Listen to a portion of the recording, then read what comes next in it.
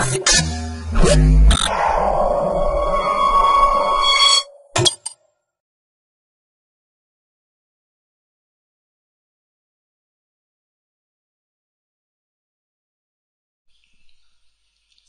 to my projectbazaar.com.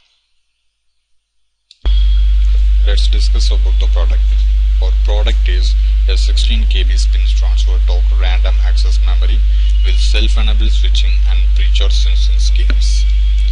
Spin transfer torque magnetic random accessory memories, that is STT-MRAM, is considered one of the most promising non-volatile memory candidates thanks to its excellent performance in terms of access speed, endurance and compatibility to CMOS.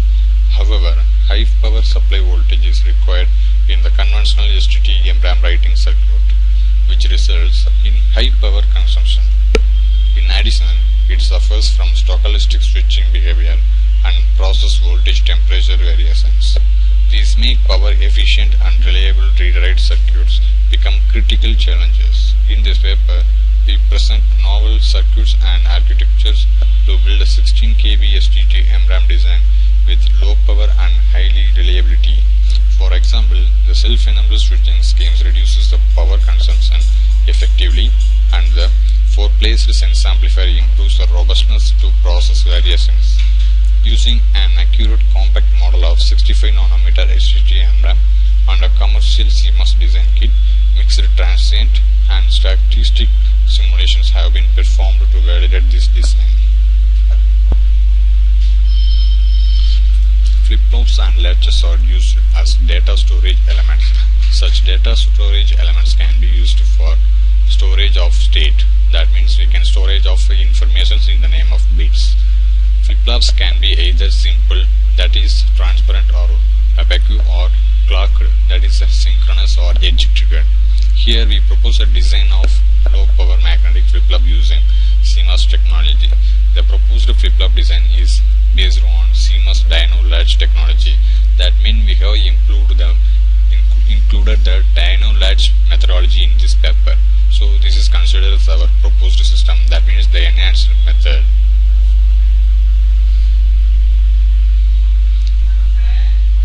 Recently, magnetic random accessory memory, that is MRAM, is considered on the most promising candidates to build up universal memory. It has many advantages such as non-volatile, fast read-write speed, unlimited endurance and compatibility to CMOS.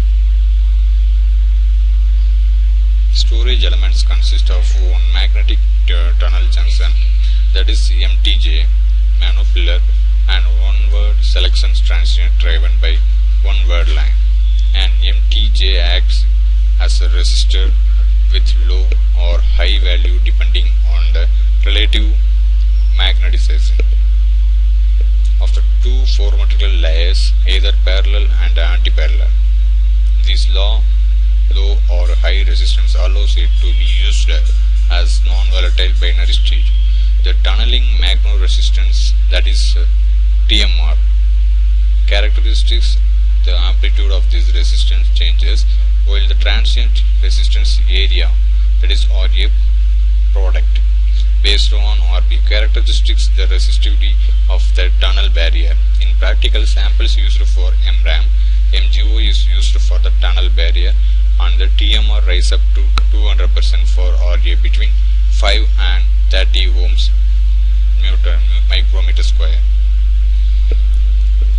The conventional switching MRAM switching approach, which is based on inductive magnetic field writing with current greater than 10 mA, is the first generation of MRAM, which faces several limitations. That is, MJT needs a higher current, that means greater than 10 mA, to reverse the magnetization of free layer with scaling down the size. This causes many problems such as increasing power dissipation, low storage density, low reliability and so on.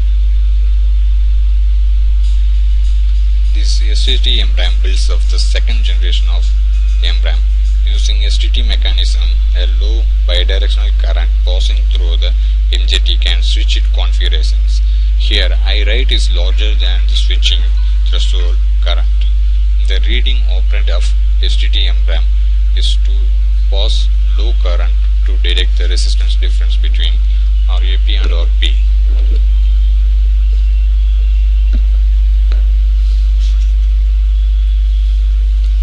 Unfortunately, the read current flow through the MGT can switch the MGT state by thermal activation, which can be described by the Neil-Brown model.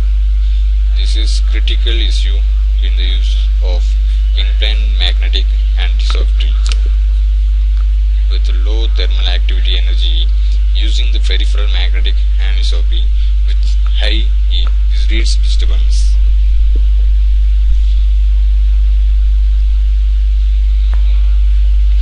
This is the system flow design of our design. So initially we are starting the design using CMOS technology, and our design goal is to design a STT-MRAM. So that is based on magnetic flip-flop. Okay, so we have to start with the design of magnetic flip-flop, and then as our enhancement, as we already discussed, our enhancement is Dino latch design. So with technology, with the enhanced technology of Dino latch design, we are including that CMOS design with magnetic flip-flop. That means in the existing method STT-MRAM, we are including CMOS Dino latch design with the same CMOS design methodology. So finally we are applying all the designs into STT-MRAM. So by the result of this design, we are obtaining, that is our goal. Finally we are getting low power consumption. That means ultra low power consumption from the design of STT-MRAM. So during actually our goal is to reduce the power consumption during the write up time. So that's what we have mentioned here. While writing operation is performed, ultra low power consumption is performed. So for this design we are conducting on Tanner EDA. This is the tool we are using for the simulation. This tool is called the Tanner tool.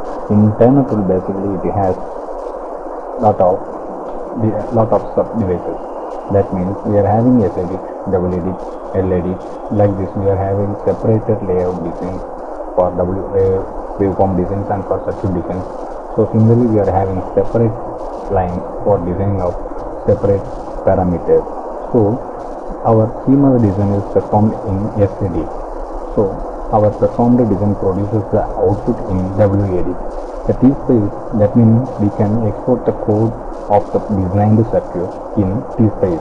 So we can open the code in T-space and we can modify it as our requirement.